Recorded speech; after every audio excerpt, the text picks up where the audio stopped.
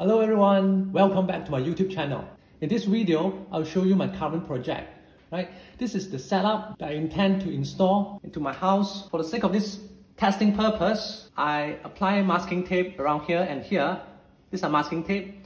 The actual case scenario, I will use this aluminium foil tape onto the unit. Right? So this centrifuge fan, I turn it on, it will open. When I turn it on, it opens, and the air will go in, and then through the duct ventilation fan, and then go out. And then this end, I will have a back draught shutter as well.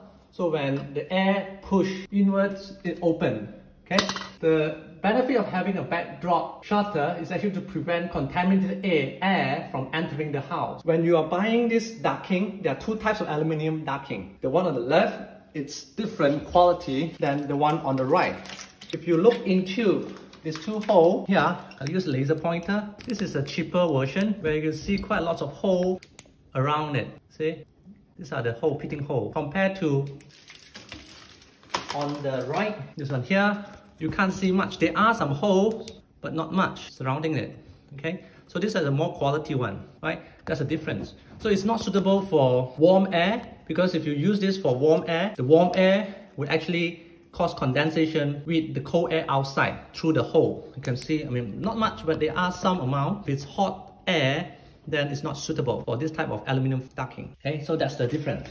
Now the distance from this fan to this fan is, for this case, is only 1 feet. My total length here in this project is roughly 19 feet. Otherwise, if a hole's length is less than 10 feet, I think just one of this is good enough, because one of this machine is roughly 28 watt plus this says here 35 watt. Okay, so 35 plus 28, total 63 watt of energy consumption. So I'm going to show you how the setup is going to be like here. Alright, when it's only one fan it's on, the speed is roughly 3.2 meter per second. When it's located 10 cm from the outlet, from the back drop shutter, okay, 3.2 meter per second. So if I were to turn on the second fan, increase to 4.6. So it's definitely helped by at least 30%. So this is the concept, and I'll show you the actual setup, and let's go. Now I need to cut open the plaster ceiling prior to install the ventilation fan. It's always a good practice to survey what is behind before you really cutting it open. Now this is how it looks like. To the area where I'm about to cut open. Now this brake debris will definitely fall onto my head if I did not check it earlier. I straight away cut it from there. Definitely it falls under my head. So I will need to gain access up there, clearing those brake debris before cutting a big hole. Now first, I'll need to find out the center of the square, which I've drawn earlier. Then I will use this wallboard saw to drill a hole at the center of the square and start to cut a triangle area out from the square. Then I will have sufficient space to clear those debris before installing the manhole frame, followed by the ventilation fan. Now I have cleared all the debris and I have cut the square area out using the wall board saw. I've also determined where to install the aluminium U-channel frame. Then I will push in one of this wall plug into the hole made earlier, and then I just need to use a Wellington hammer, push all the wall plug in all the way into the hole. Next, I'm going to make the supporting frame. I'll measure an inch in and bend the side wall inwards by using a plier. Then bend the flattened strip of aluminium backwards by 90 degrees. The frame will be fit onto the concrete ceiling with wall plug installed earlier, like this.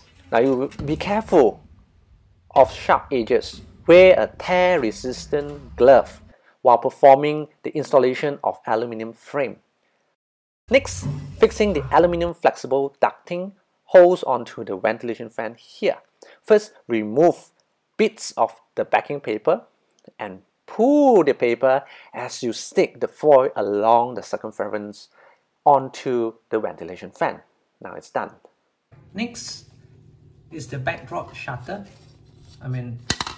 The diameter for this back draught shutter is actually smaller than the 4-inch tube, so it's going to be loose. Okay, so how I'm going to counter this issue to have a tight snug fit is that I will first use the masking tape, go through one round so that we increase the friction and also the thickness, followed by 5 rounds of seal tape, 1 layer of masking tape, followed by 5 rounds of seal tape. Okay, and after that, it's optional, but I think it's best if I tape it here so they won't come off easily. Okay, right, I bring it up and then I'll fix it. All right, this is where the hood location going out. Then this is the shutter window. This is the marker, so the air goes out but not coming in. You can't go in through here. So I just need to push it in. All right, I think that's nice. Right, so this is how it looks like. Once I secure them through here, and then that's the axial fan. So watch my previous video on how to make the stage to raise it up this height. Then I will connect the flexible hose, this point to that point. So I've measured the distance from the tubing to the axial fan. It's roughly 22 inch here. But I'm not going to cut 22, but I will allow probably 2 inch for freeway. So probably I will cut here 2 feet length, right? So,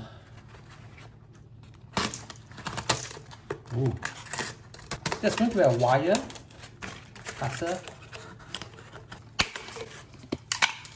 Push the aluminium in so that I'll be able to fix them into position, followed by the other end and do the same here, a bit here. So I have a duct ventilation fan, static pressure 150 pascal, flow is 220 meter cube per hour, rotational speed is 2,600 rotation per minute, power of 35 watt. So this is how it looks like, 4-inch tubing. This is for the air and this is for the control wire to turn on the axial fan at the back, all the way back towards the other end there, towards the second room, and I'll show you the other room. Alright, so this is where the location of the axial fan located. It comes out through that hole and the control wire. This is where the leakage is going to happen. Through this axial fan, I have a switch over here and all the way out. Probably it's too long here. Exhaust all the air out from my house. Let's go out and measure how fast is it. And this is the sound level up here. So this is the hood. The speed is 3.6. Let's measure the speed. Roughly 10 cm. I think it's 3.6 meters per second. Obviously there's a drop in the speed, probably because of the leakage along the aluminium ducting at this 31.8 degrees Celsius, 52% relative humidity. Oh, that's the speed you can get. And I'm quite satisfied with this for total 19 feet of tubing. This is the first time watching video, kindly subscribe to my channel and do press on the bell button 2 times so that you get notified of my new video. And I appreciate a thumbs up. Until then, see you in my next video. Thank you.